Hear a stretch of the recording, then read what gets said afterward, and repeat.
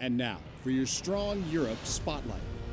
This year's theme for the U.S. Army Europe Army Ball was the 100-year anniversary of the American Army entering into World War I. Lieutenant General Jörg Vollmer, German Army Chief of Staff, the keynote speaker for the annual event, said 100 years ago, no one could imagine German and American forces working together. Entry into World War I of the United States Army. This was 1970.